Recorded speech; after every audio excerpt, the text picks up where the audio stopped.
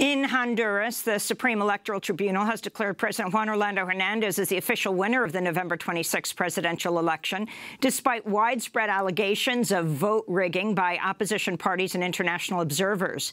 The government-controlled tribunal concluded Hernández beat opposition candidate Salvador Nasrallah by just over 1.5 percentage points, after early counts put Nasrallah in the lead by 5 points when the Electoral Commission then abruptly shut the counting down.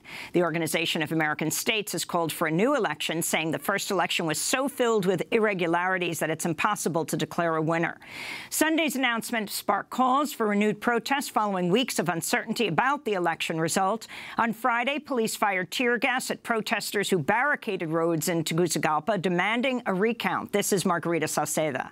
Conozcan ya al presidente que es Salvador Nasrallah. Él es el presidente de nosotros, nosotros a él lo hemos elegido como presidente porque es lo mejor que tenemos. Va a hacer un cambio en este país.